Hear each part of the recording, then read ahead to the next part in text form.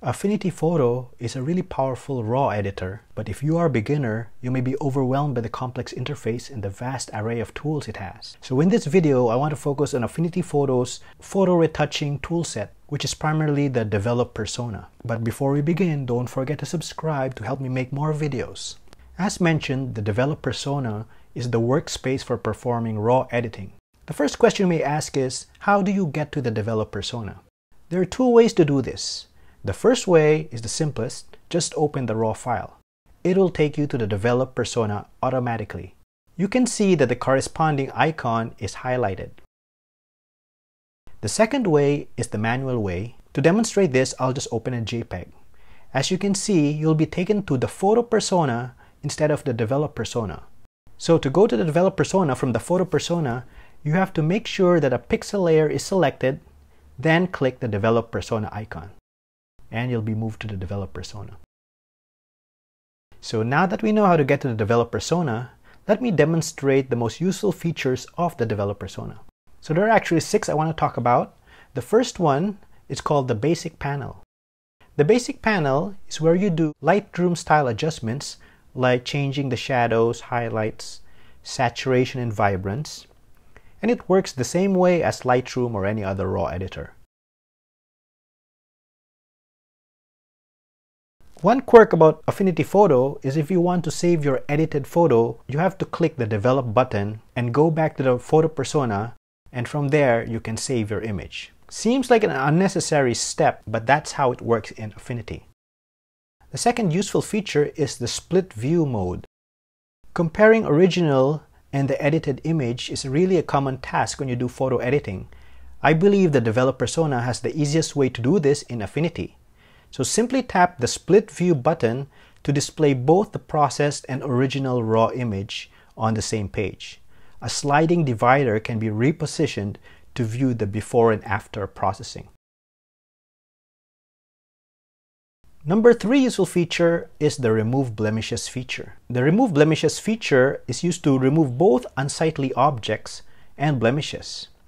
And it's really the easiest way to do this in Affinity. It works just like the clone and stamp tool in Photoshop. So to demonstrate this, let's take this image and remove some unwanted objects in the grass. To remove an object, first select the blemish removal tool, then use the brackets in your keyboard to adjust the brush size. Next, click the area to remove, then finally drag to the area to replace the object with.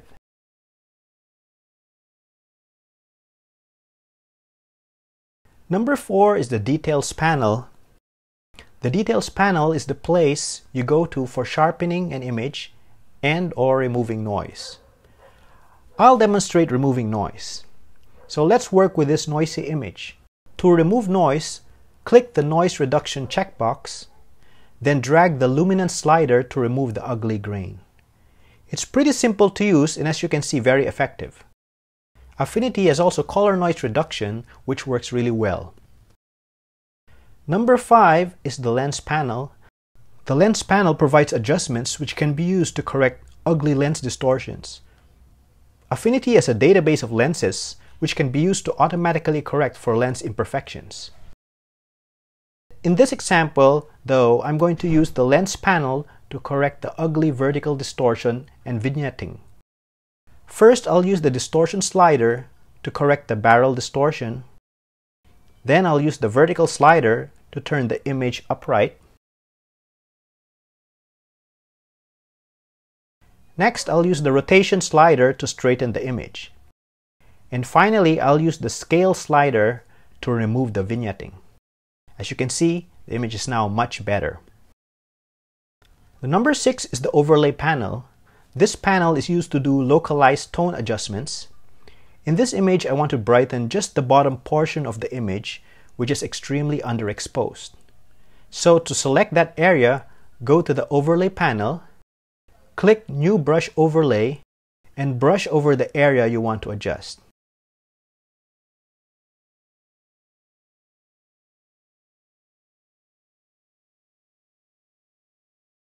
Next, go to the basic panel to make any adjustments you require, and as you can see, it will affect only the overlaid portion of the image.